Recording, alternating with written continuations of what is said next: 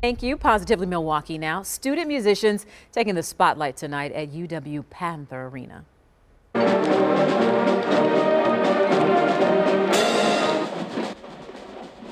All right, Milwaukee Public School hosting its Biennial Music Festival. It's a payoff for thousands of kids who prepared months for this performance. I'm really excited to see and prove how good the MPS music system can be and the reception of the audience as well.